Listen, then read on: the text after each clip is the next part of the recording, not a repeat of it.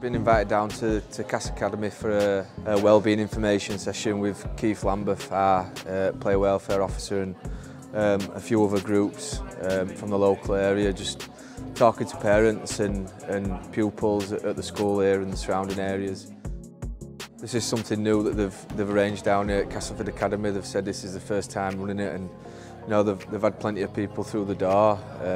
Obviously mental health's a massive issue everywhere at the minute. Some kids have finished school today and they're probably feeling the pressures of what they're going to do next, so stuff like this can really benefit them and hopefully in the long run help them out. Not long back we had a firm of financial advisors come along and talk to players about managing the finances, because if they're not managing them, that can lead to stress. We do sessions on gambling, all kinds of things, so we try to look after players best we can. We look after them from scholarship right the way through to Super League. It's important that there's somebody there, a familiar face that can help, and if we can't deal with it, we can point them in the right direction.